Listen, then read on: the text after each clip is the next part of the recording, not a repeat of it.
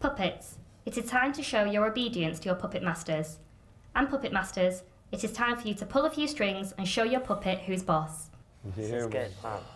Shortly, some puppets will be put through a number of cruel challenges. But whether they take part in these challenges or not is all in the hands of those attached to the end of their strings, their puppet masters. If you would like your puppet to say yes to a challenge, you should pull the string on your right. This will raise your puppet's right hand and right paddle, saying yes.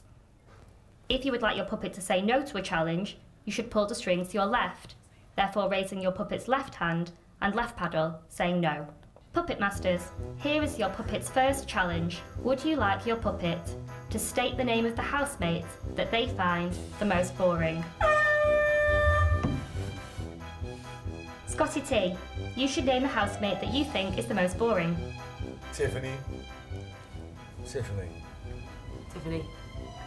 Would you like your puppet to name your worst character trait?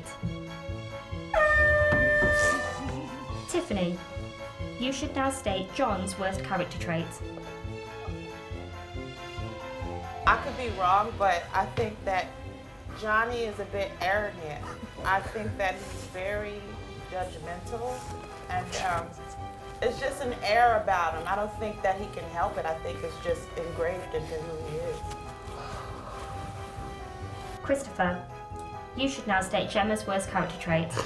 It's just sometimes when I speak, she sort of looks into the ceiling and switches off. Puppets should now open drawer number 1 and place the plate on the table in front of them. That stinks, man. What is it?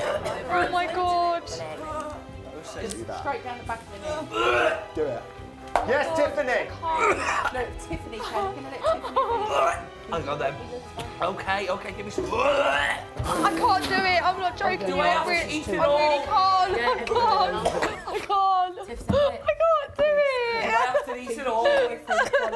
This is, it's all squidgy in the middle. Well done.